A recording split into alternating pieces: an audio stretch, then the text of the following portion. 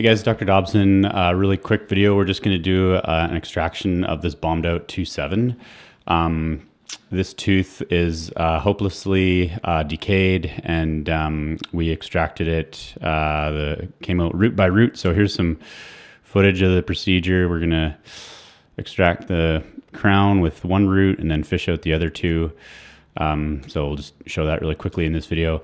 This was actually a fun case. This patient had some other basic work that he needed done, some restorations in 3 of his anteriors, and then crown on his upper right lateral. And he actually wanted a gold crown, and some people can pull it off, some can't, and he definitely can. So I think it looks fine. He's happy with it. This was a long time ago. This case, this 2-3 was not decayed. It wasn't soft to the touch. He could have done a filling there if he wanted to, but he didn't really mind how it looked. Note how aesthetic the material is. This is Fuji 2, and it looks great. These margins are going to look the same in 20 years as they do now. I love it more than composite. I don't place composite anymore. So we're going to freeze the tooth with 1 in 200 articaine, and oftentimes I'll just go in and do half a cartridge into the vestibule, and then go back after a few minutes and supplement the area. I usually like to freeze a little bit anterior and posterior of the tooth, just to make sure that all the tissue's frozen for when you're tugging around.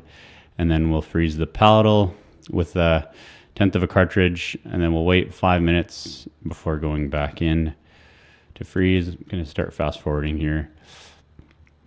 So 5 minutes will go by, and then we'll come back in and freeze the, do a little bit of a PSA, and he's not going to feel any of this with the first half cartridge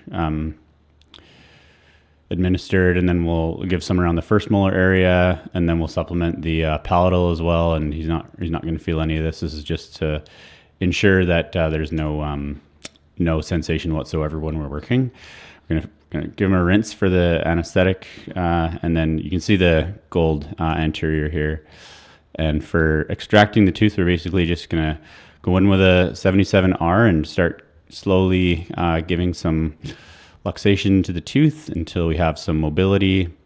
And we're going to advise the patient that this tooth is going to fracture when it extracts, or when we grab it with the forceps. So you can tell him that if he hears a snap, then not to be alarmed.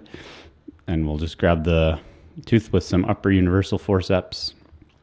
And fortunately, the mesial root comes out with the tooth, I think it was, and then, or the palatal root, and then we're just going to fish out the mesial root separately, and then the distal root.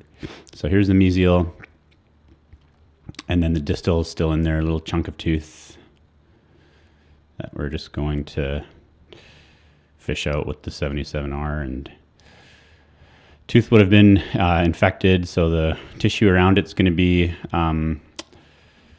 infected as well. So we'll go back in with a curette and scoop out the infectious goodies, and then put in some gauze and send them home. So sometimes if there's like a little tissue tag, like an infectious tissue tag, I'll grab it with some Howe pliers or cotton pliers and do that here, and then that's going to be good to go. Give him some Advil and Tylenol and send him home. There's the tooth.